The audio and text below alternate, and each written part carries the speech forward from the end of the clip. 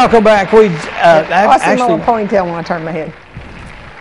Sorry, I just noticed myself on TV down there. Yeah. Yeah. Mm-hmm. I could eliminate that ponytail real quick. Mel at work. I have to say hi to Mel. Says he watches all the time. Mel and Kay.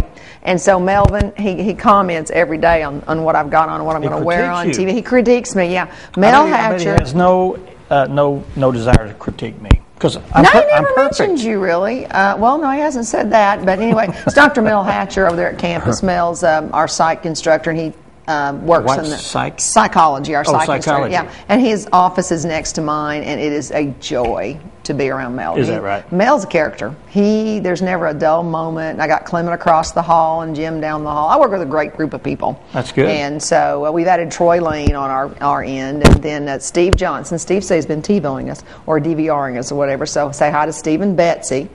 We need to do the Willard Scott thing and wish people happy birthday.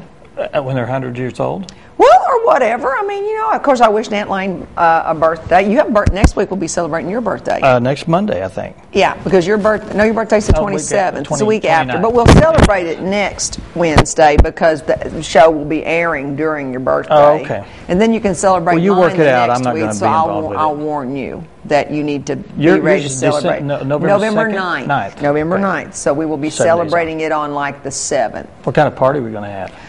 Suzanne is throwing me a birthday party. Oh, well, good. Yes, Suzanne is throwing me if she was any friend at all, she would have this a birthday party for me, too. That's true. Well, Suzanne watches every Dan would like a party, look at there. But anyway, Suzanne's throwing me a birthday party. So we're going to do that weekend. And this weekend, of course, it'll be over by the time this airs, but Suzanne and Roberta and Lisa and I are going down for the Susan Coleman breast cancer run. It'd be my 11th year. Yes. Yeah. 11th year. That's a fantastic You used to run with your daughter, but she's in she's in Denver now. And then Ashley and I did a try for the cure when I was out there raising money for breast. It's a lot of fun. We have a good. Lisa is our breast cancer survivor, and so we go down there as Lisa's ladies, and that's lots of fun. So that's this weekend. I'm looking forward to that. So. All kinds of fun. So while you're hanging out in the barn with not goats any longer, you've gotten rid of your goats. Chickens. I have chickens. You have chickens now. The other day we have a rooster. You didn't know you had a rooster, Daniel? Well, I don't know. How do you know that you got? Well, I don't know. I mean, they look like roosters once they get big. I had a chicken in there that was crowing. I go, I guess that's a rooster.